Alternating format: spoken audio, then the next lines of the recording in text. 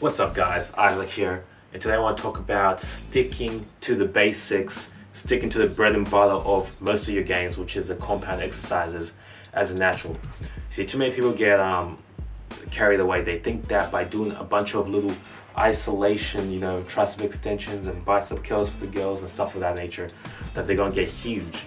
And this is partly because they see their favorite bodybuilders doing this all the time. They see, Jay Cutler, Phil Heath, maybe Jeff Side or whoever.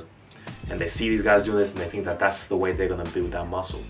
What they fail to understand is that a lot of these guys have already put in 10 years into the gym. They've already put in 12 years, 20 years plus.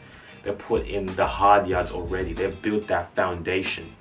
You start with the foundation and then you start adding the other layers on top.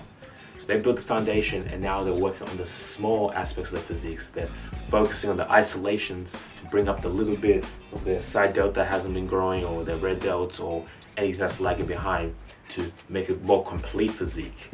Whereas the beginner who hasn't built the foundation is trying to add the little bit to his shoulder when he doesn't even have the big chunk of mass there. So what's the point? You might add a little bit of muscle doing those side laterals, or a little bit of muscle doing those chest flies, tricep extensions, or whatever. But if your foundation is weak, no one's gonna notice the difference anyway.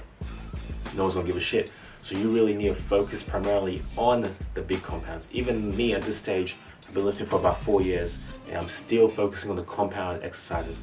I still do isolation, but I don't really focus on it that much. If I want to get my arms bigger, I'm going to do some heavy dips, some heavy close grip bench press. I'm not going to worry about tricep extensions that much. If I want to get my shoulders bigger, I'm going to get my overhead press, try to get that up to 2 plates. I'm not going to just sit around doing side laterals all day. There's a place and a time, so you need to really put in the hard yards to begin with before you can start working on the isolation. So that's the video for today. It's very simple, very basic, but it can make a huge difference.